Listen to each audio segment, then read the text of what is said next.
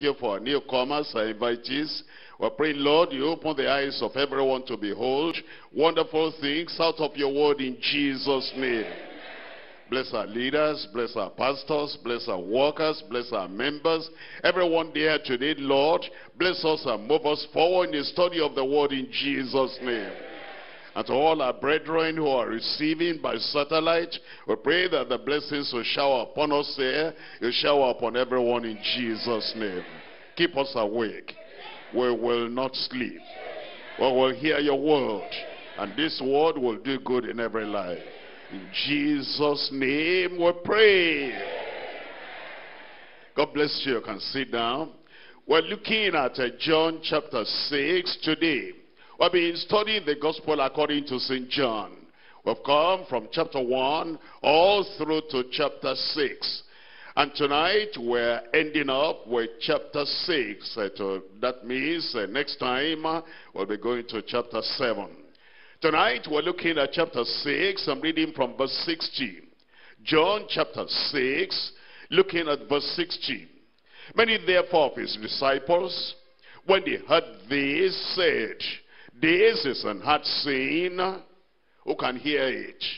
Many therefore of his disciples, when they heard what he had said as the Son of God, when they heard what he had said as the bread of life, when they heard what he had said as the manna that came from heaven, when they heard what he told them, how they could have life through Christ, life through faith in him, life by taking everything that is brought to them. And there is no other way. This is the only way. When they heard, they said, "This is an hard saying, who can hear it?" Look at verse 66.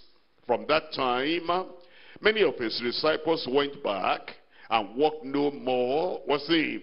From that time, when they evaluated the message wrongly, from that time, when they misunderstood the message of Christ the Lord, from that time, when they misinterpreted, misapplied, misused the word of God, many of his disciples went back and walked no more with him. We're reading from verse 67. Then said Jesus to the 12, "Will ye also go away?" Then Simon Peter answered him, "Lord, to whom shall we go? Thou hast the words of eternal life." If you come back to verse 60, you'll find the word disciples. Many of his disciples. You've come to verse 66, you have the word disciples. From that time, many of his disciples. The question is, who is a disciple? The question is, who are these people that were referred to as disciples? A disciple is a learner. A disciple is a follower. A disciple is a convert. A disciple is a person who has responded to the call of Christ to repent of all their sins and to believe on him and to live for him. As we look at the New Testament, and the Lord Jesus Christ himself used the word disciple. He said, number one, a disciple is one following the Lord who has committed himself to learn of him. He has committed himself to learn. If you're a disciple, you come to the master, you come to the teacher, you come to the Lord, you come to the Savior. And the number one thing you make up your mind to do is to learn. Number two, to love him. You cannot follow a person you don't love, but you own him as master. You own him as Lord. And you say, "I'm going to love him." Number three is to live for him. You're no more living for self. You're no more living for society. You're no more living for the devil. You're no more living for greed. You're living for him. Number four is to live like him. Is the master. He is the one that has called you, and you are following after him. You see what you saw, and you live the way he lives, and you do what he does. You want to live like him.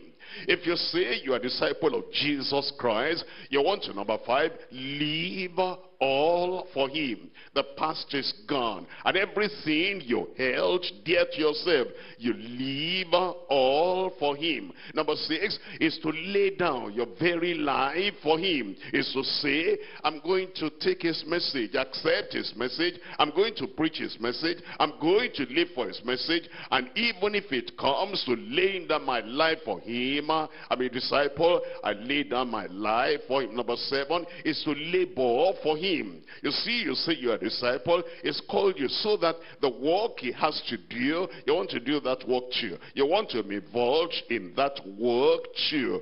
Number 8 is to lead others to him. To lead others to him. That's why you're a disciple. You want to tell other people, he's the Savior. He's the only Savior. He's the Redeemer. He's the only Redeemer. And you want to bring other people, compel them to come in.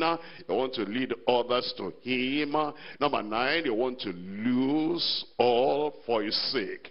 Lose all for his sake. That is, it doesn't matter at all. Persecution may come, difficulties may come, challenges may come. You're a disciple. That means you're willing to lose all for his sake. Number 10 is to live with him through all eternity. That's why you're a disciple. You follow now. You're following him now, and then till you get to heaven with him, you are following after him because you want to live with him throughout all eternity. Look at what he says himself. We're looking at Matthew chapter 11.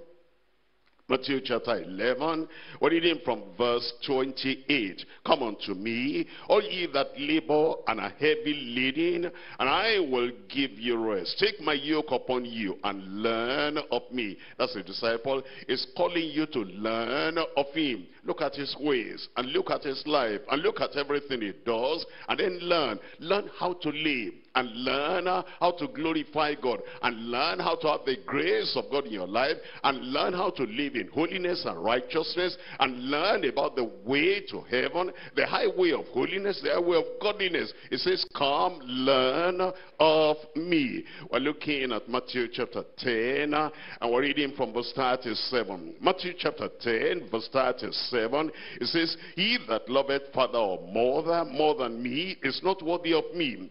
He that loveth son or daughter more than me is not worthy of me. He that taketh not his cross and followeth after me is not worthy of me. It's okay about discipleship there. It says you're a disciple, you love him. You love him above your very life. You love him above every human being on earth. You love him above property, above money, above any other thing.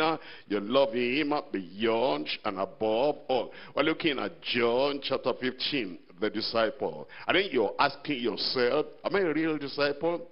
Have I been born again? Am I a child of God? Am I a follower of Jesus Christ? Am I willing to learn everything that he has to teach? And am I willing to live for him? John chapter 15 verse 8.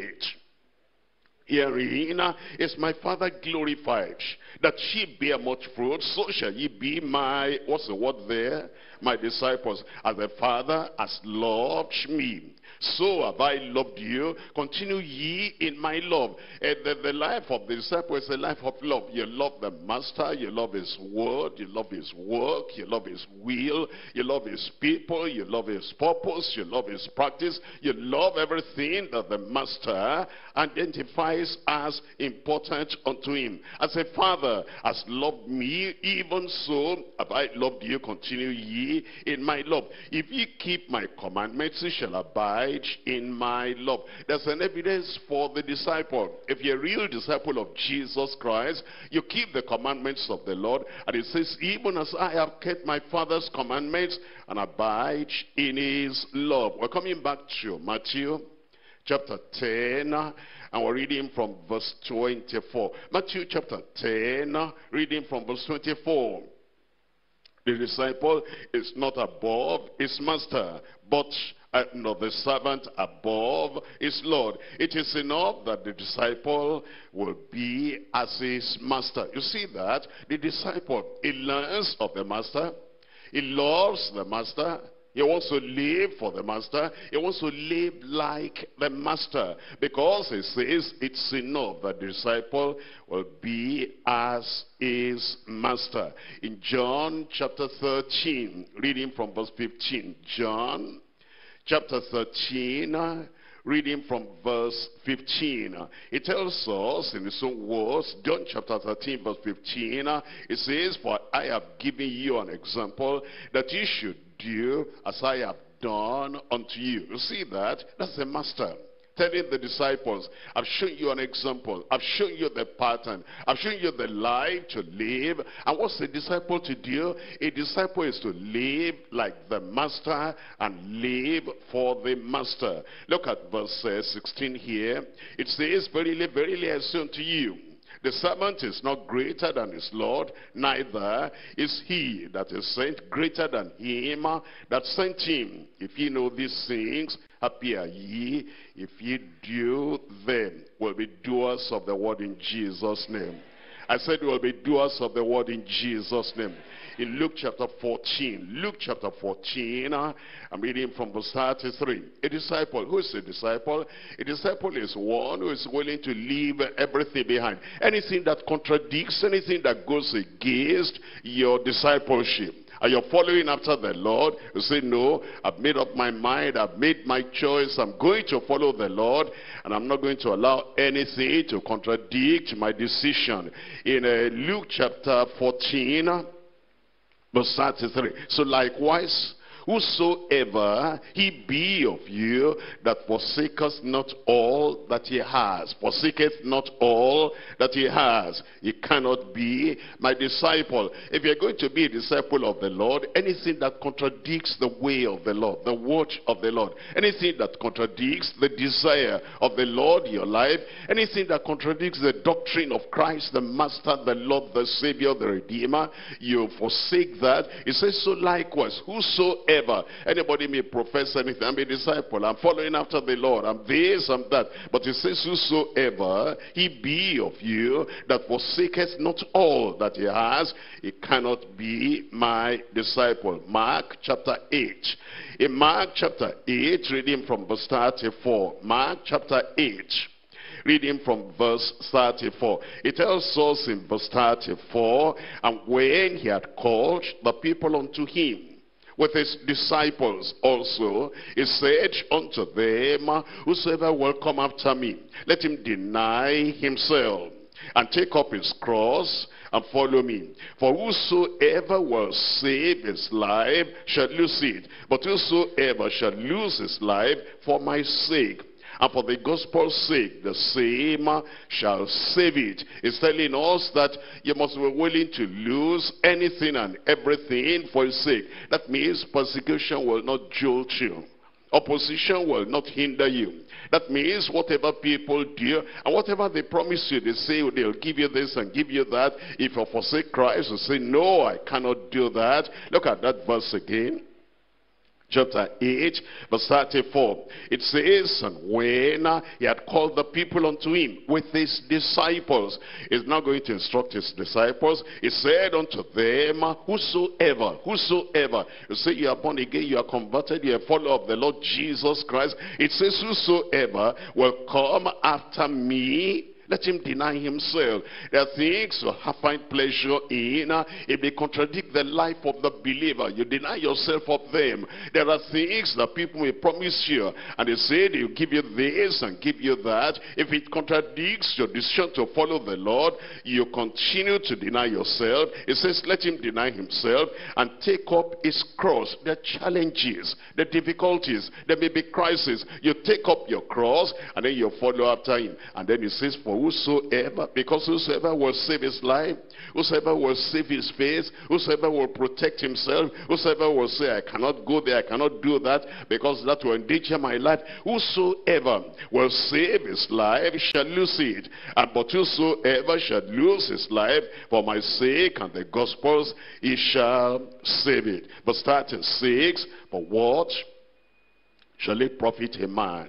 What shall it profit a woman? What shall it profit anyone? What shall it profit a so-called worshipper? What shall it profit a so-called member of the church? What shall it profit a so-called disciple? What shall it profit a man if he shall gain the whole world and lose his own soul? Or what shall a man give in exchange for his own soul? Whosoever therefore shall be ashamed of me and of my words in this adulterous and sinful generation, of him also shall the Son of Man be ashamed when he cometh in the glory of his Father with the holy angels.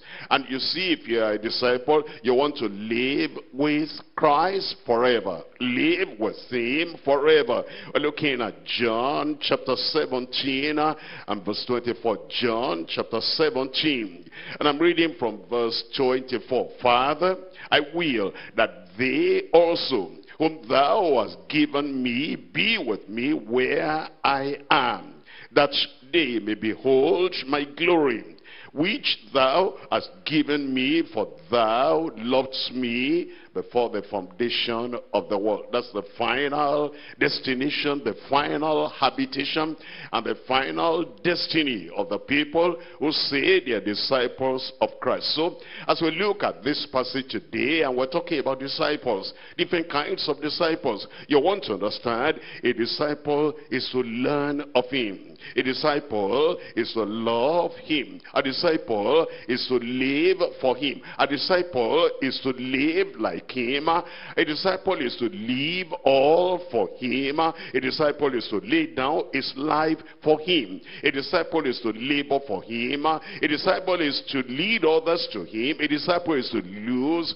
all for his sake. And a disciple has decided to live with him through all eternity. The question is, would you say, looking at what we have seen today, looking at the word we have read, and looking at the words of Jesus Christ himself, would you say you are converted? You say you are born again? Would you say you are a disciple of Jesus Christ? Would you say that you are really following after the Lord? Do you measure up to the expectation of discipleship in the New Testament from the words of Jesus Christ? When did you become a disciple? How has the life of disciple played out in your life? What is the evidence of your discipleship as you look at the word of God and you compare your life with the word of God? As we come to the study today, the title is Abiding in Christ Till the End. Abiding in Christ till the end. You remember in John chapter 6 verse 67, then said Jesus to the 12, will ye also go away? Then Simon Peter answered him, Lord, to whom shall we go? Thou hast the words of eternal life. Abiding in Christ till the end. As we look at all the verses we have read, that is verse 60 all through to verse 71, we're dividing these to three parts. Number one, the shallowness of carnal backsliders. The shallowness of carnal backsliders. Point number two, the steadfastness of consecrated believers. Those who say there's no other thing to do, there's no other place to go, there's no other redeemer to search for, and there's no other Messiah to seek. Here is the Savior, here is the Lord, and it was steadfast. The steadfastness of consecrated believers. Number three, the self-centeredness of a condemned betrayer. The self-centeredness of a condemned betrayer. We're coming to number one. In number one, the shallowness of carnal backsliders. We're coming back to chapter 6 of John. John chapter 6. And I'm reading from verse 16. It says, many therefore of his disciples, when they heard this, said, this is an hard saying. Who can hear it. You understand what they were saying? They didn't understand the basic principle of master-servant. The basic principle of teacher-student. They didn't understand the basic principle of captain-follower. What do you understand about teacher-student? A teacher should know more than a student. What do you understand about a master-servant? A master should know more than the servant. And what do you understand about a captain and a follower? A captain should know more than the follower. And they should understand that if Jesus Christ was master and he was master, if he was Lord and he is Lord, if he was their Savior, Redeemer, if he actually came from heaven, they were people of earth and they were people of yesterday. Here is the one that have been from all eternity. He should know things they didn't know. He could say things they didn't understand. All they needed to do was to say, oh Lord, that's high above us. Can you explain to us? That deep beyond us. Can you explain to us? That's a mystery. We don't understand that. We're people of yesterday. We're natural people. And we just came into the kingdom. These deep mysteries of the kingdom, we don't understand. And these are great teachings of the kingdom, we need to understand. Explain unto us. That's what they should have done. But they just said, this is an hard saying. Of course. This is a deep saying, of course, and this is higher than what we ever had before, of course. All they should say is, we don't understand, please teach us. But look at this in verse 66. From that time, many of his disciples went back. You know the meaning of that? It's like a student saying, if the teacher is going to say something I didn't understand, at the first time he mentions it, I'm going to get out of school. That would be foolish. If a person says, if my master says anything I don't understand, at the first point he mentioned that and he called me to it, then I'm going to go and wait. You're an apprentice. The person you're doing apprenticeship under will know more than you know. And therefore, if he says anything or does anything or leads a particular way you don't understand, you don't go back. You say, I'm here to learn and I'm here to look at him. I'm here to see his life. I'm here to hear his message. And whatever he's teaching me, if I don't understand now, he might say it again tomorrow, and say it again the other day, and say it again the next time. And eventually, I will understand. You will understand. But you see, these people, they were carnal. It says from that time, many of his disciples went back and they walked no more with him. 1 Corinthians chapter 2. We're looking at verse 14. 1 Corinthians chapter 2, we're reading from verse 14. Here it tells us, but the natural man receiveth not the things of the Spirit of God.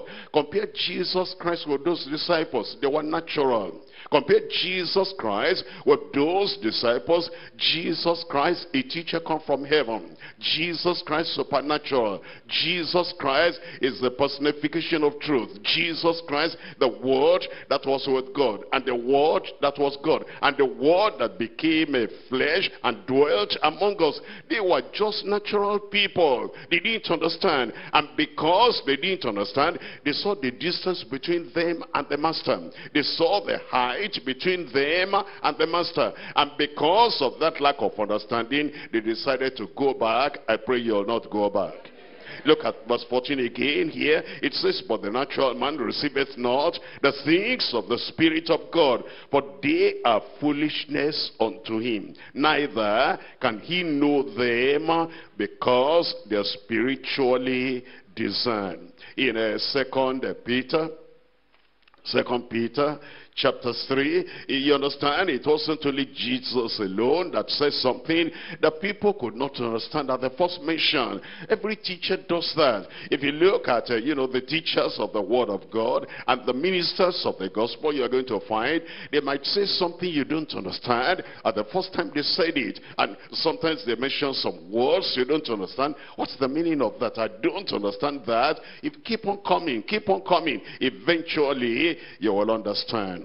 But look at this, 2 Peter chapter 3, verse 16. It says, as also in all his epistles, speaking in them of things in which are some things hard to be understood. It may happen. You can come to the Bible study. You may come to the service and you hear something you cannot understand or you didn't understand at the first mention. That shouldn't set you to go back, and that shouldn't drive you back. It's just that, well, at my stage today, at my level today, I don't understand that, but I know if I keep on coming and if I pray, the Spirit of truth will guide me into all truth. And it says over here that Paul the Apostle, in some things that he wrote, had to be understood, which they that are unlearned and unstable rest, they twist, they distort, as they do also other scriptures unto their own destruction.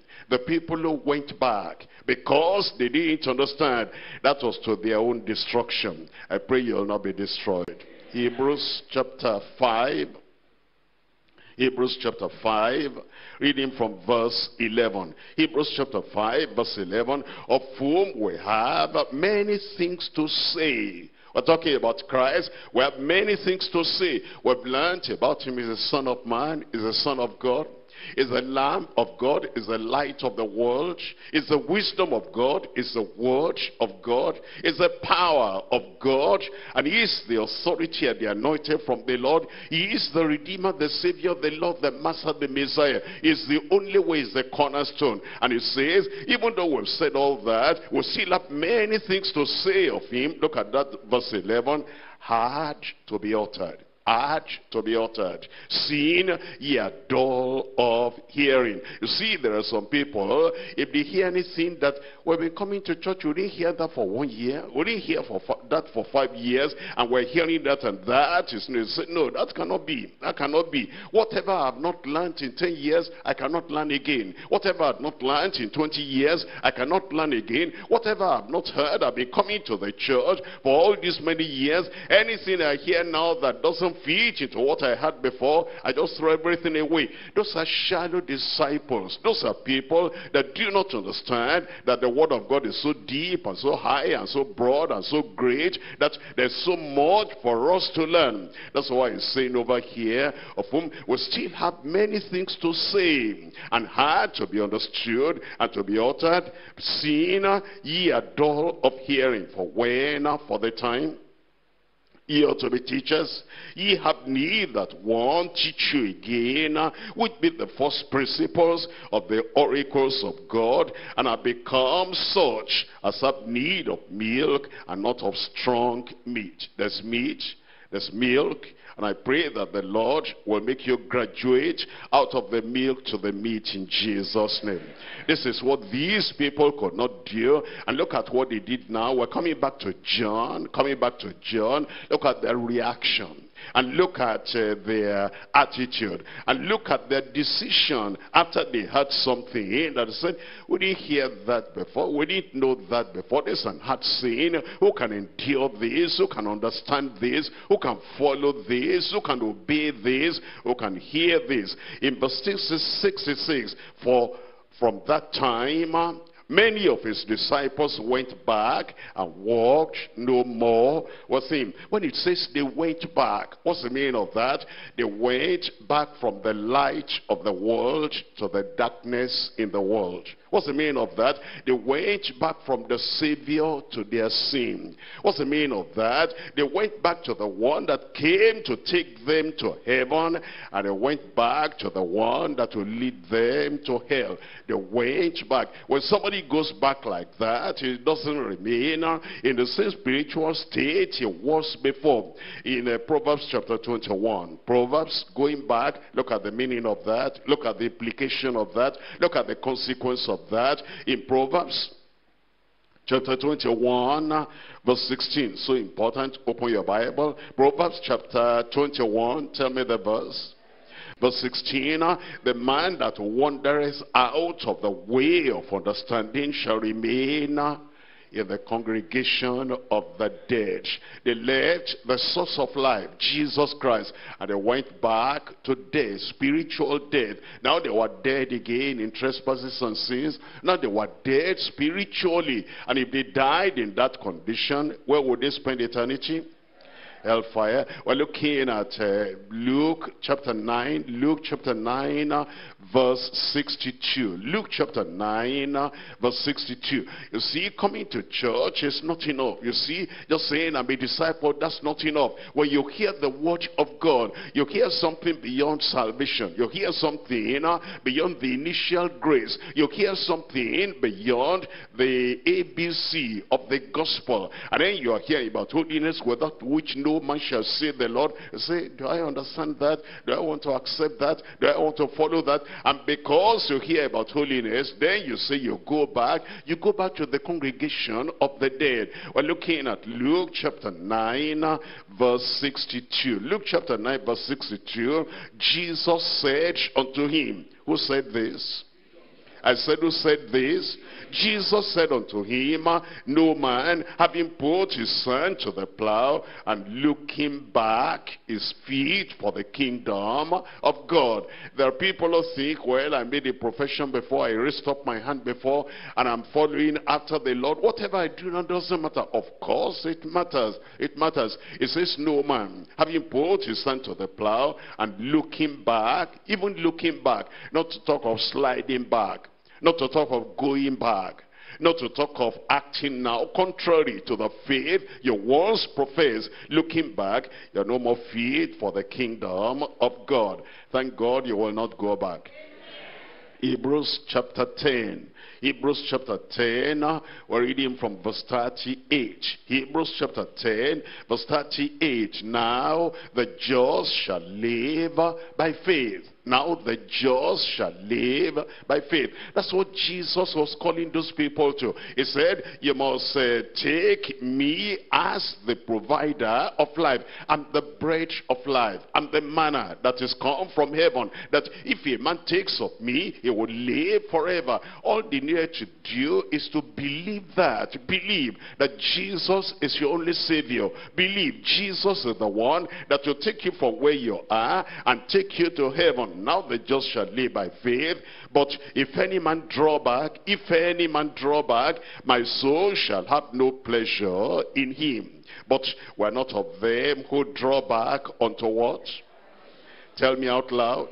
Unto perdition, but of them that believe to the saving of the soul. Those who draw back, they draw back to darkness. They draw back to perdition. They draw back to eternal judgment. All those disciples who went back, they went back from the Lord. They went back from the Savior. They went back from heaven. And eventually that will mean hell for them. 2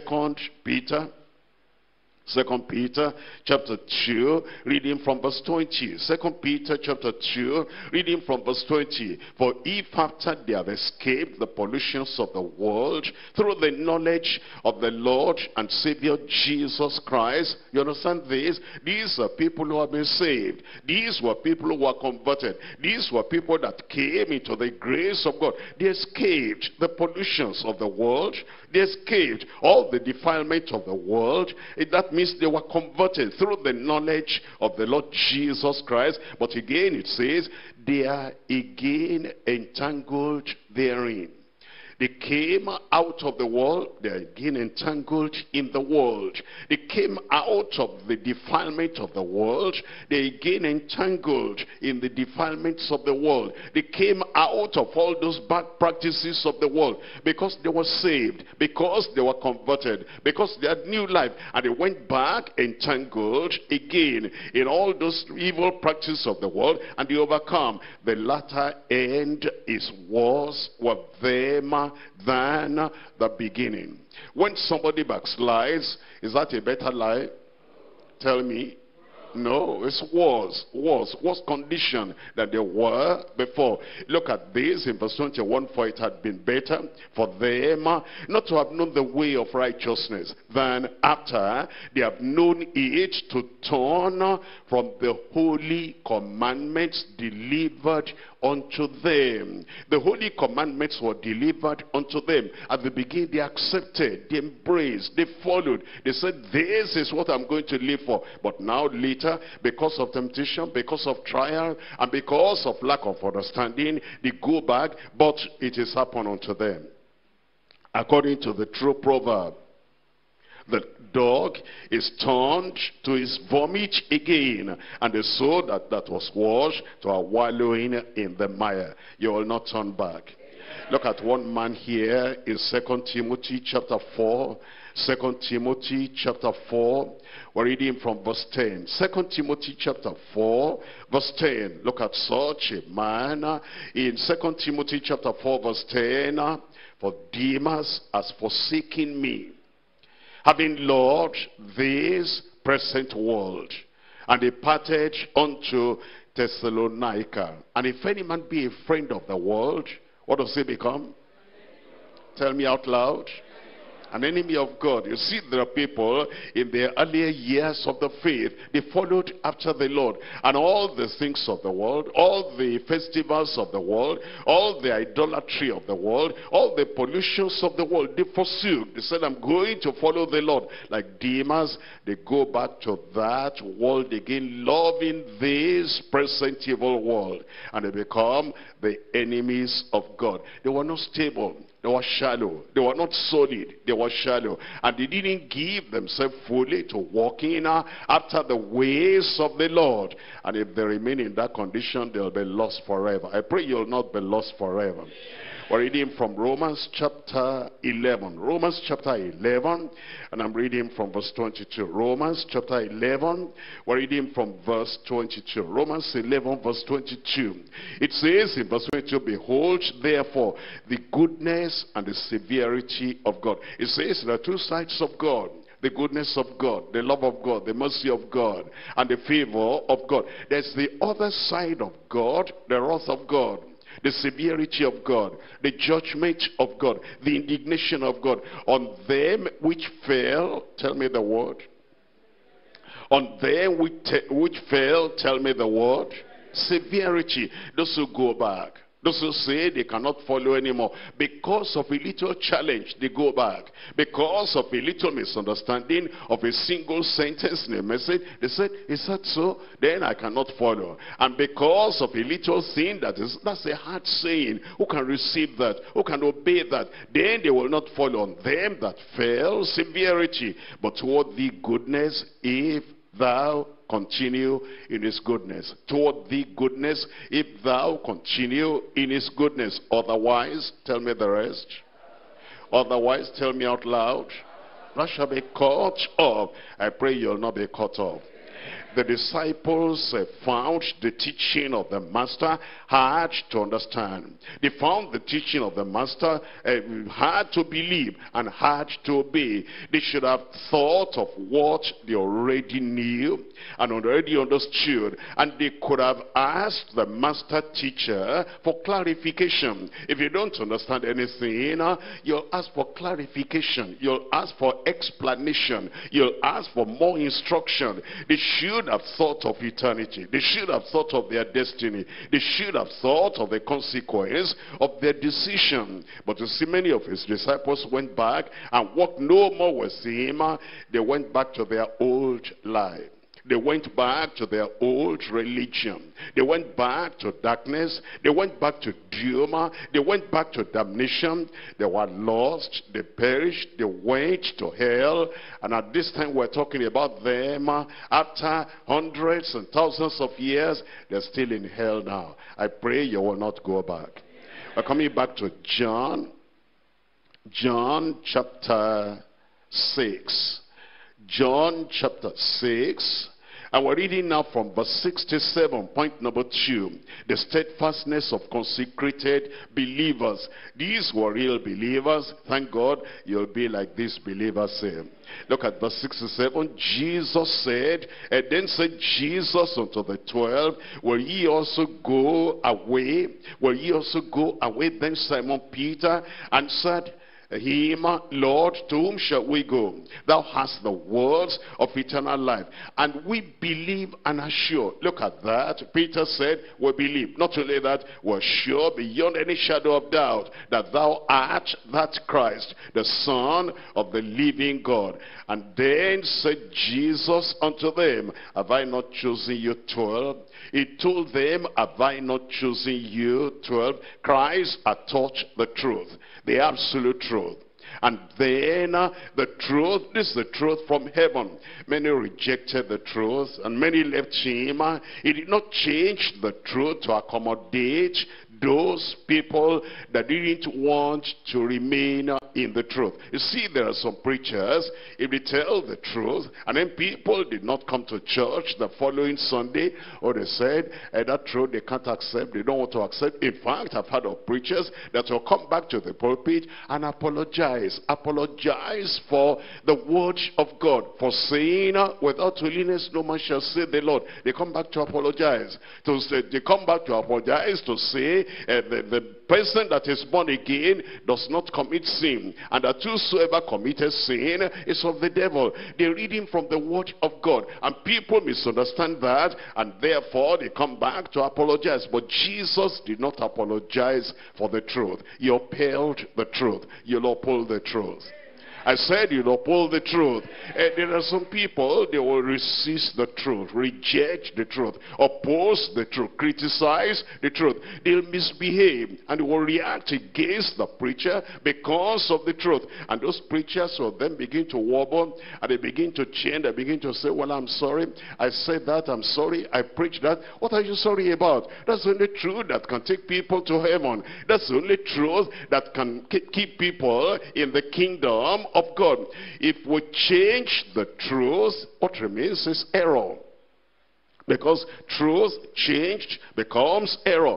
And error cannot take anybody to heaven. And so if you change the truth because some people left, you pollute the truth and you pollute the way of salvation for the people that are remaining. And the people who are remaining too cannot get to heaven because they're not hearing the truth from you anymore. And when Jesus said, will you also go away? So that, because we have to retain the truth. If it's only 8 people in the whole world of Noah that get saved, we must retain the absolute truth. If it's only 2 people out of 600,000 of the children of Israel that get to the land of Canaan, we still have to abide by the truth. And we cannot say because many people are not accepting, what they want now is prosperity. What they want now is healing. What they want now is children. What they want now is miracles.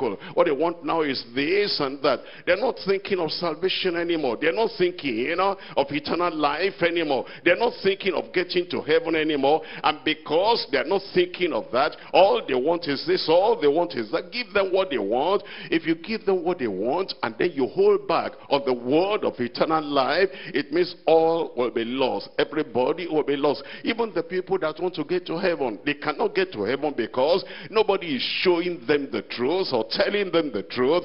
Will abide in the truth. I said we're going to abide in the truth because it is that truth that gets people to heaven. Change the truth and give them error. Change the truth and give them falsehood. Change the truth and give them false doctrine. Change the truth and then everybody will miss the way that gets to heaven. But if you're interested, the people will get to heaven. If you're interested, the people will keep on standing steadfast in the word of God, in the will of God, and get to heaven. You abide by that absolute truth without taking away from it, without adding onto it, so the people will be able to believe on something that is solid, on something that is stable, on something that is steadfast, and then they'll go on their way to heaven. And here Peter said, we believe and we're sure. Not just that we believe, we're sure beyond any shadow of doubt that thou art the Christ, the Son of the living God.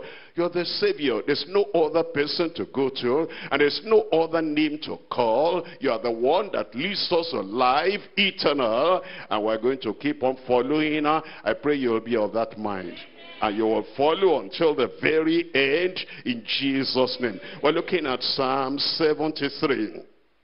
Psalm 73, I'm reading from verse 25. Whom have I in heaven?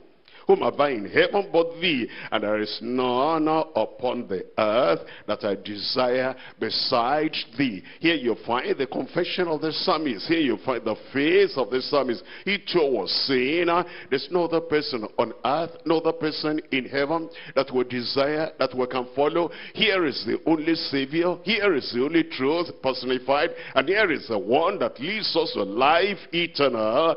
And we will follow him to the very end in Jesus' Jesus' name. We're looking at Job chapter 17, verse 9. Job chapter 17, I'm reading from verse 9. The righteous also shall hold on his way. The righteous also shall hold on his way. Are you sure of anything? Do you believe anything? Peter said, we know, we're sure, and we believe that thou art the Christ. Do you believe that? That thou art the Savior? Do you believe that? That you are the only way that leads to heaven? Do you believe that? That there's no other way, there's no other person, no other name given among men whereby we can be saved? Do you believe that? It says, the righteous also shall hold on his way, and he that has clean hands shall be stronger and stronger. You'll not be weaker and weaker.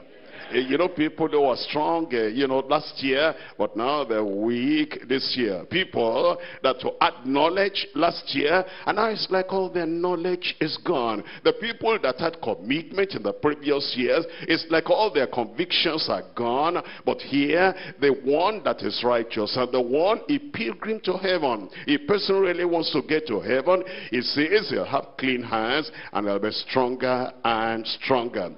He'll not meddle with people that are given to change, that are wobbly. You know, the people today, they lean this side, tomorrow they lean that side. If prosperity preachers come, they say, okay, prosperity, that's the thing now. If healing comes, that's the only thing now. Deliverance, that's the only thing now. Territorial spirit, that's the only thing now. But they forsake the way of salvation, and they forsake the way of the truth, and they'll be carrying some books or prayer about, and check up those things. They don't have any value in them. There's no substance in them, and there's no truth, eternal truth in them that will take somebody to heaven. I pray the Lord will deliver us from all that in Jesus' name. We're looking at Proverbs chapter 24. Proverbs chapter 24. I'm reading from verse 21. Proverbs chapter 24 from verse 21. My son, fear thou the Lord and the king, and meddle not with them that are given to change. Meddle not with them that are given to change. You might meet some people and say, I will not be seeing you again at a fellowship, at a Bible study in the church. Oh, it says, well, I used to believe this, I used to believe that, just like what you're believing now. But I've gone further. What do you mean by going further? Further than Christ? What do you mean by going further? Further than holiness? What do you mean by going further? Further than sanctification? I've gone away from all that. You've gone away from the truth. And if you're a child of God, you're trying to help them, to make them see the light, and to bring them back. But if they will not come back, you will not meddle with them. You'll not stay with them, and they will not pull you back into evil in Jesus' name. Meddle not with them that are given to change. Proverbs chapter 23, verse 23. Proverbs 23, verse 23. Buy the truth and sell it not. Buy the truth and sell it not. Are you there? Proverbs 23, verse 23. Everybody 1, 2, 3, go. Say that again. Final time. Buy the truth and sell it not. There's the truth that leads us to heaven. There's the truth that keeps us in Christ. There's the truth that keeps us in fellowship with the Lord. Buy the truth and sell it not. Don't allow anything to take this truth away from your hand. Now, if you're going to keep the truth, if you're going to keep to the truth, you need an experience. We're looking at Jeremiah chapter 32. Jeremiah chapter 32. You see, the people who are not able to abide, they're the people, they have some kind of superficial testimony. I was saved. I gave my life to the Lord. I was a child of God. This happened to me, that happened to me. But you see, they don't have a kind of stabilizing experience that from the depths of their heart, there's a root.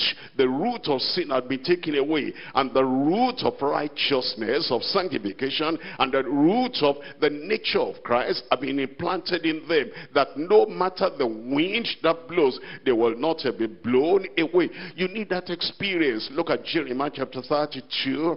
Jeremiah chapter 32, reading from verse 39. It says in verse 39, and I will give them one heart and one way, that they may fear me. How long? forever. It says, I'll give them such a heart. I'll give them such a way. I'll give them such an experience that they may fear me forever, for the good of them and of their children after them. And I will make an everlasting covenant with them. What kind of covenant? Everlasting covenant of them, that I will not turn away from them to do them good, but I will put my fear in their hearts. Tell me the rest.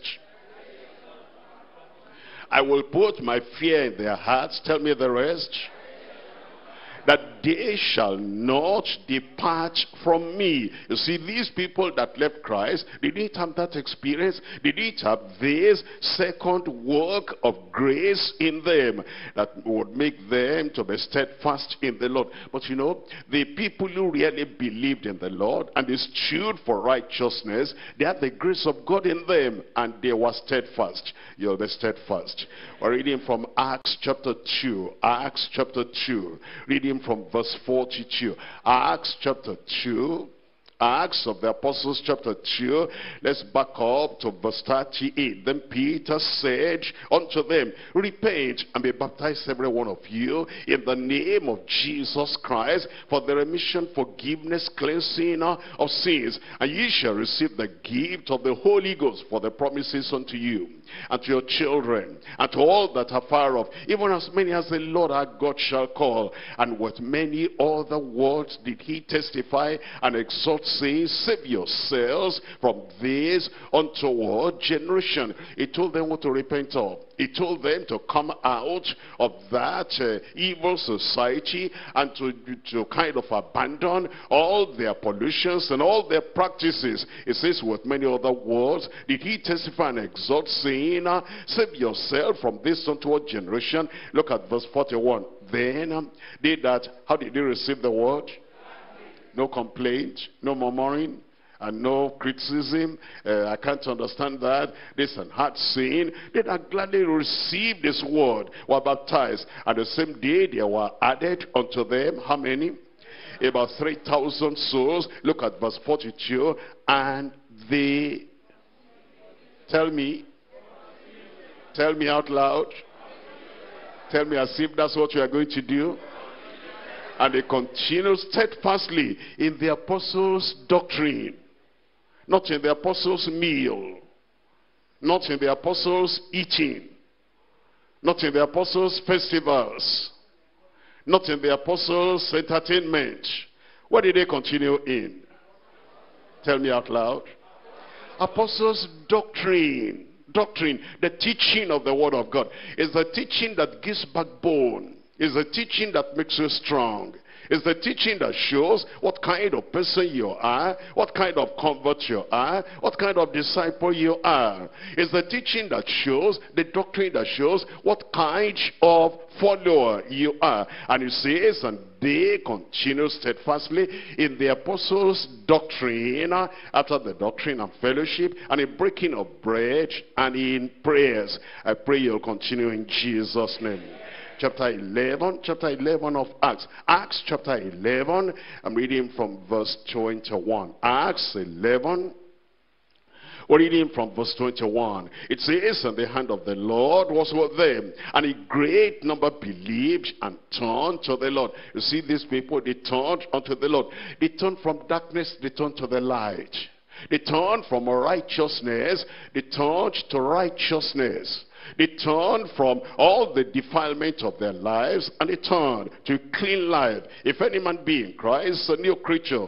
Old things are passed away, and behold, all things are become new. Look at verse 22. Then the tidings of these things came unto the ears of the church, which was in Jerusalem. And they sent forth Barnabas, that he should go as far as Antioch. Look at verse 23. And who, when he came and had seen the grace of God, we can see the grace of God with your new language, your new life, your new appearance, your new lifestyle, your new character, your new behavior, your gracious life now. Who, when he came, had seen the grace of God, was glad and exhorted them all that were purpose of heart. What will they do?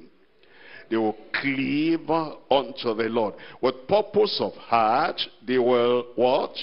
Cleave unto the Lord. We're coming to chapter 13 of Acts. Acts chapter 13, verse 43. Acts 13, verse 43. Now, when the congregation was broken up, many of the Jews and religious proselytes followed Paul and Barnabas, who speaking to them, persuaded them to continue in the grace of God. You need to continue. That's how to retain that salvation. That's how to retain that sanctification. That's how to be ready and prepared for the rapture, to continue in the grace of God. Chapter 14, Acts of the Apostles, chapter 14, reading from verse 22, confirming the souls of the disciples and exhorting them to do what? To continue in the faith. Continue in the faith. And there's no joy in coming in and then going back. There's no joy in believing and then backsliding. There's no joy in following the Lord and then falling away. It says confirming the souls of the disciples and exhorting them to continue in the faith, that we must through much tribulation enter into the kingdom of God. You will enter the kingdom. 1 Timothy chapter 4, I'm reading from verse 15. 1 Timothy chapter 4, and we're reading from verse 15. 1 Timothy chapter 4, verse 15, meditate upon these things. What does that mean? All that you are hearing at the Bible study, all that you are hearing at the fellowship, it says you meditate upon these things, and you give yourself, what's the next word? Wholly unto them, wholeheartedly unto them, unreservedly unto them, with all your heart, all your soul, all your mind. You commit yourself to the word you're hearing, so that there's a decision, there's a determination, there's a diligence. Say, I'm never going to go back from these. It says, meditate upon these things, and give thyself wholly unto them, that thy profiting may appear unto all. Take heed unto thyself and unto the doctrine. What's the next word? I said, what's the next word? I will continue. I can't hear you. I will continue. You'll continue in Jesus' name. When you see other people sliding back, you will continue. You see other people deny the faith, you'll continue. When you see other people at the time of marriage, you want to get married now, and because of that they forget everything they have learned for 10 years, for 15 years. I pray you'll continue in Jesus' name. Take heed unto thyself and unto the doctrine. Continue in them, for in doing this thou shalt both save thyself and them that hear thee. We're coming back to this in John chapter 6. John chapter 6. And we're looking at those words of Peter. John chapter 6, reading from the words of Peter, that is in verse 69. We believe and are sure that thou art the Christ, the Son of the living God. He was sure and was saved. He was saved and was sure. It was decided. It was fully resolved. He believed, and he bound himself unto the Lord by the cords of love. And he was not only just bound to him alone, but to all the others. They were settled and they were steadfast. They were fixed and they were focused. They were firm, they were immovable. Firm and immovable. That whatever you've made up your mind, whatever you've taken your decision, whatever you feel that salvation within you, whatever you know the grace of God within you, and you're saying, whatever happens, I am saved, I'm sure about it. I'm steadfast, I'm single-minded. I'm consecrated, I'm sanctified. I am holy, I'm focused on heaven. I am giving to the Lord, and I'm not going to allow any unfaithful friend, unfaithful acquaintance, unfaithful backslider, unfaithful person around me to get me back. I'll follow the Lord, no going back, no turning back. Give me a good amen. Amen. Point number 3 now, the self-centeredness of a condemned betrayer. The self-centeredness of a condemned betrayer. We're reading from chapter 6, verses 70 and 71. Jesus answered them, have not I chosen you 12, and one of you is a devil? Understand that? Have not I chosen you 12? It is have not I chosen you 11? Have I not chosen you, all of you 12? Judas Iscariot included. He chose also Judas Iscariot. He converted also Judas Iscariot. He saved also Judas Iscariot. He forgave also Judas Iscariot. Have not I chosen you 12? And one of you, Judas Iscariot, became an adversary, became a backslider, became a devil. And one of you is a devil. He spake of Judas Iscariot, the son of Simon, for it was he that shall betray him, being, tell me, one of the 12. You see, this Judas Iscariot, many people don't understand. He was saved. He was saved. Look at chapter 10 of Matthew. Matthew chapter 10. And I'm reading from verse 1. Matthew chapter 10 from verse 1. And when he had called his, how many disciples? 12 disciples. He gave them power against unclean spirits to cast them out, and to heal all manner of sickness and all manner of disease. And now these are the names of the 12 apostles. He goes on to mention them, and you'll find Judas Iscariot there. You know, Jesus said, give not that which is holy unto dogs. And if Judas Iscariot was not born again at this time, was not converted at this time, was not a true follower at this time, would not have given the power to him like he gave all the other people. Look at verse 16. In verse 16, behold, I send you forth as what? As sheep in the midst of wolves. That means this Judas Iscariot among the 12, he sent him forth with them too, as sheep in the midst of the wolves. It says now, be ye therefore wise as serpents and harmless as doves. We're coming to Mark chapter 6. Mark chapter 6, we're reading from verse 7. And he called unto him, Mark chapter what? Verse what? Are you there? I'm going to ask you a question, that's what I'm asking. I said, are you there? And he called unto him, how many of them? The 12, the 12. That is Judas Iscariot included, and began to send them forth by 2 and 2. And he gave them power over unclean spirits. Look at verse 12. And they went out and preached that men should repent.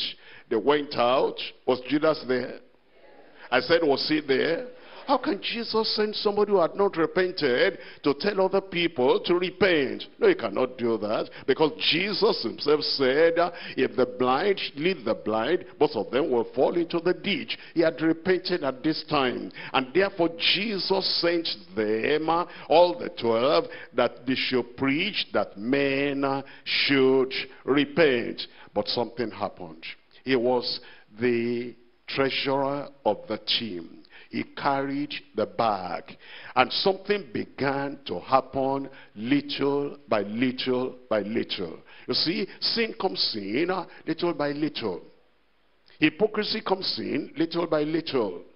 Unfaithfulness comes in little by little. Backsliding begins in a slight way, and eventually, after backsliding and backsliding and backsliding, terrible things begin to happen. John chapter 12. I'm reading from verse 4. John chapter 12 from verse 4. Then says one of his disciples, Judas Iscariot, Simon's son, who shall betray him, why was not this ointment sold for 300 pence and given to the poor? This, he said, listen to this, not that he cared for the poor, but because he was he a thief from the beginning? No. The Lord had sent him out to tell others to repent. He himself had repented. He was a disciple. He was a follower. He was saved. He was a convert. But now he was a thief and arched the bag and bare what was put therein. Covetousness came in. Matthew chapter 26. Matthew chapter 26. We're reading from verse 21. I pray you'll not backslide. You'll not become a Judas Iscariot. Matthew chapter 26. Reading from verse 21. Matthew 26, verse 21. And as they did eat, he said, Verily I say unto you, that one of you shall betray me. And they were exceedingly sorrowful, and began every one of them to say unto him, Lord, is it I? Look up here for a moment. Jesus said, one of you 12 will betray me. If he was a person that wasn't converted and all the 11 knew, they look his direction, they said, that's the man. If he was a man, when they went out, the 12 of them went out, and everywhere they preached healing, and they preached deliverance, and they preached repentance, and people repented, and many people were healed. If he was the only one that couldn't heal the sick, they said, that's the man, he's carnal, that's the man, it's always been like that, that's the man, he doesn't have spirituality. Nobody knew that it was him, because his life was like them. His life was like their own, and everything appeared uniform and direct. And they said, is it I? Look at verse 23. And he answered and said, He that dippeth his hand with me in the ditch, the same shall betray me. The Son of Man goeth as it is written. But woe unto that man by whom the Son of Man is betrayed. And it had been good for that man if he had not been born. Eventually, when Judas died, where did he go? Tell me out loud. Hell. Because it had been good if he had not been born. Mark chapter 10, Mark chapter 14, verse 10. Mark chapter 14, we're reading from verse 10. In Mark chapter 14, verse 10, open your Bible. Mark chapter 14, verse 10, and Judas Iscariot, one of the 12, what did he do? Went unto the chief priest to betray him unto them. And when they heard it, they were glad. They were not looking for him. He was the one looking for them. Because he was saying, if you are going to promise to give me money, I can betray him to you. And promised to give him money. And he sought how he might conveniently betray him. Eventually, when he was having the thought in him, the devil then came in to assist him. He was having the thought, I want to do this, I want to get the money, and the devil came to assist him. I pray the devil will not assist you to do evil. Luke chapter 22. Luke chapter 22, verse 3. Luke chapter 22, verse 3. Luke chapter 22, what's the verse? Okay, read it for me then. You have not opened your Bible. Luke chapter 22, verse 3. 1, 2, 3, go.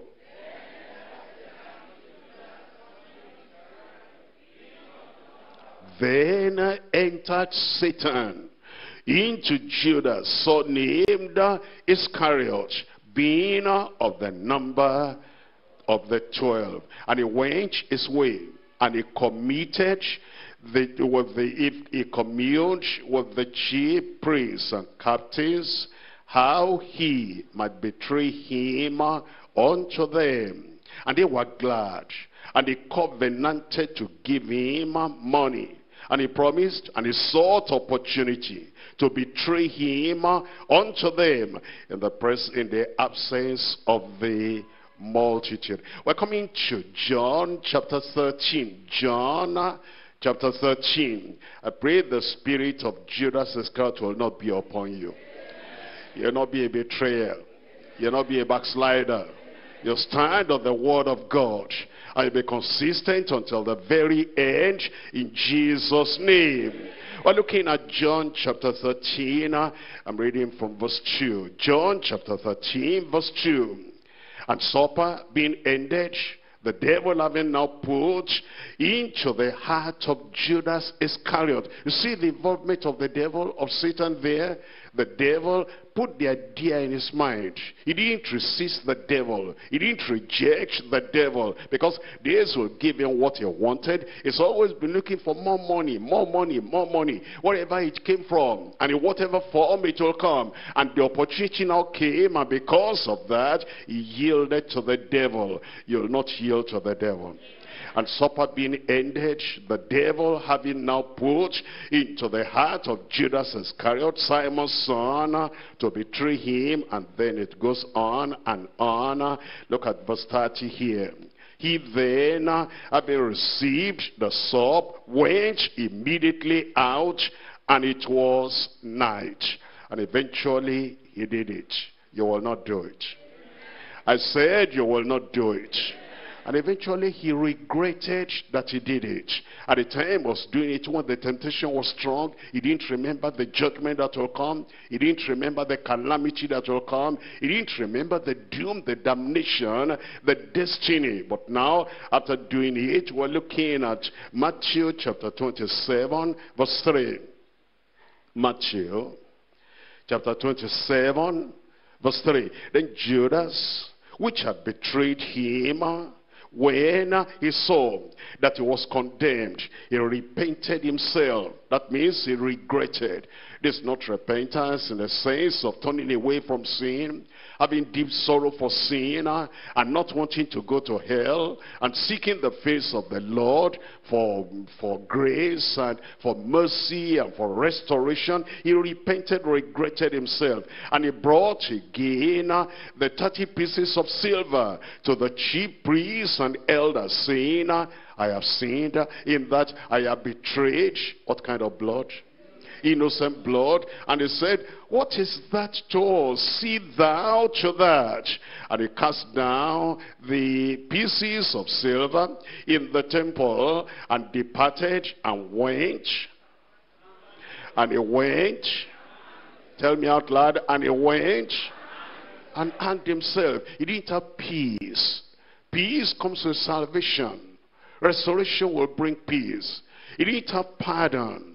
Pardon will not make a person to, if you know you are forgiven, you say, thank you, Lord, for your mercy. Thank you for your grace. He didn't have the grace. He didn't have the restoration. He didn't have the peace of God. He didn't have the mercy of God. He didn't have the witness of the Spirit. He knew he was lost. He went and he hanged himself. But how did that all happen? Is it that God forced him to do that? No, not at all. Jesus warned him, but he will not listen. I pray when the warning of the Lord is coming to you, you will listen in Jesus' name.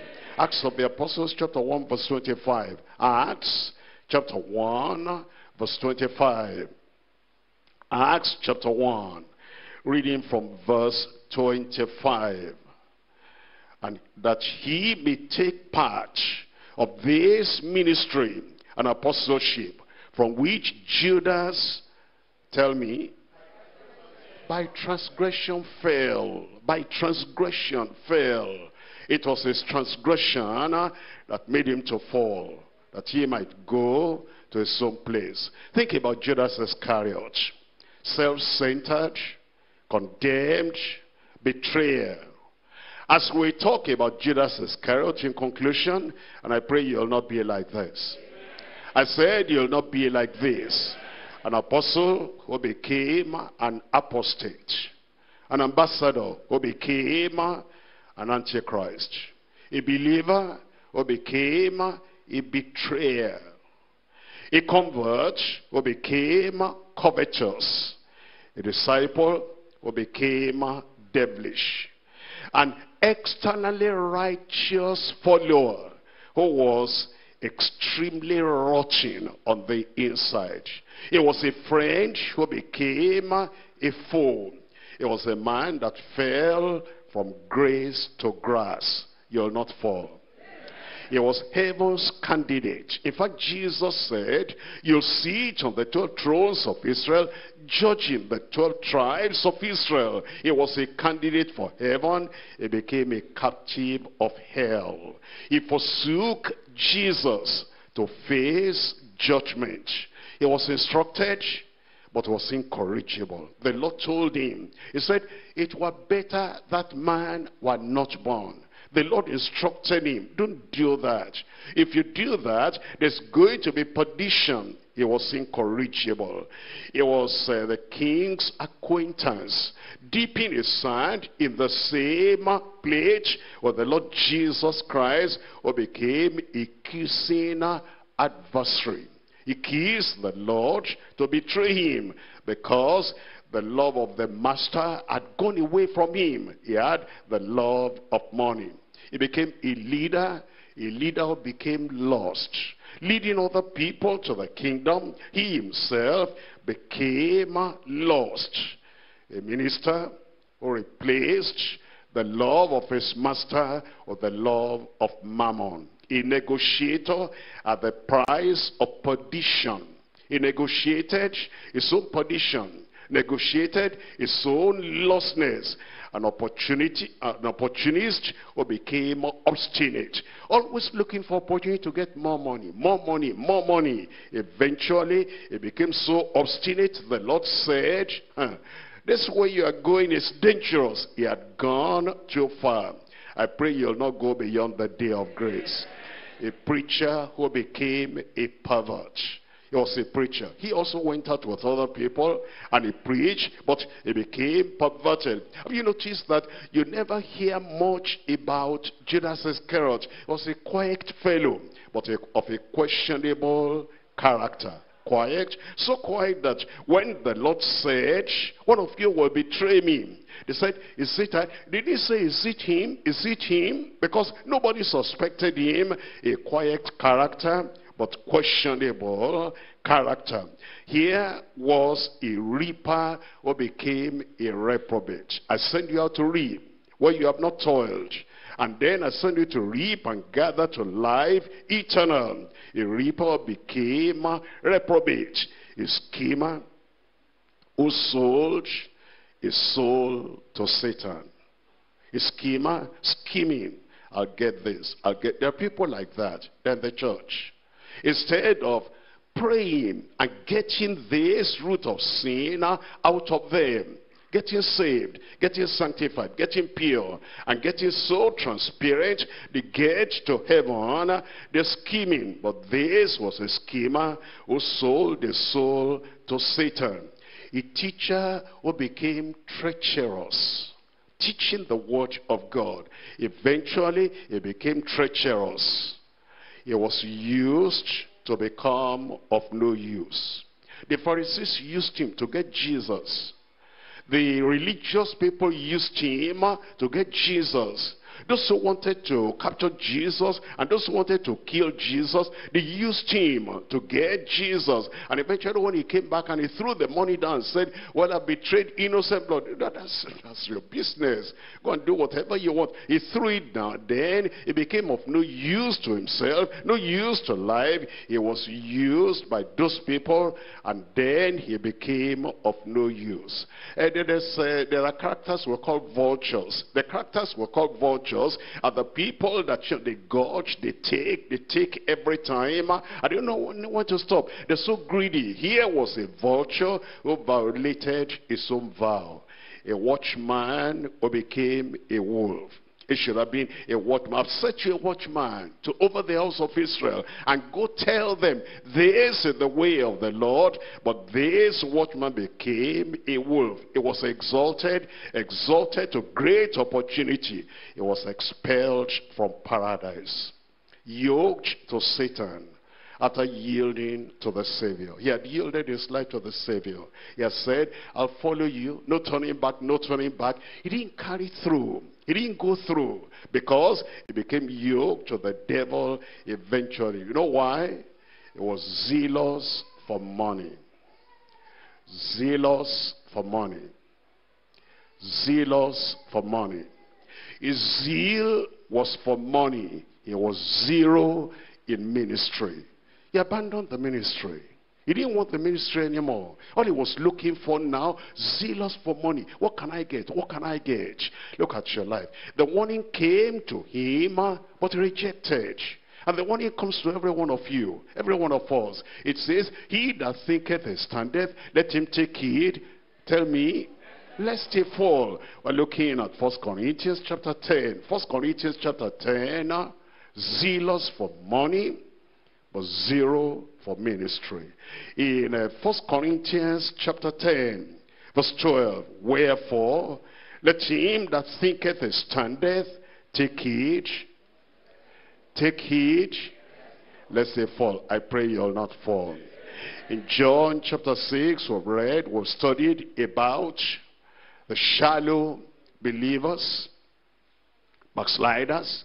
We've heard about the consecrated believers, and now about the condemned betrayer. You make your choice to be a backslider, to be a believer, to be a betrayer, to be somebody who is saved and who keeps on standing, who is steadfast to the very end, or to the person who today is believing, but tomorrow you cannot find them again. And the Lord is asking you the question like he asked the 12.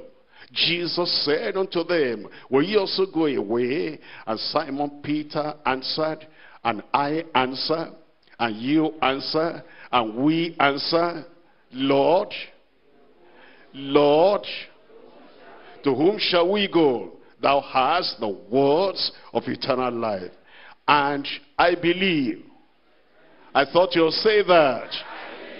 And I'm sure that thou art that Christ, the Son of the living God. I'll follow the Lord, I will not go back. I said I'm following the Lord, I will not go back. I'll keep on following the Lord, I will not go back. You will not go back in Jesus' name. Rise up and tell the Lord, commit your life to the Lord today and say, Lord, here am I. Lord, here am I. I'll follow the Lord, I will not go back. Will you also go away? To whom shall we go? Thou wert sure and were certain, we believe, thou art the Christ, the Son of the living God. Are you saved? Are you born again? Are you sanctified? Are you holy? Are you committed? Have you made up your mind? You are following the Lord. You'll not go back. Open your mouth and make a recommitment of your life unto the Lord.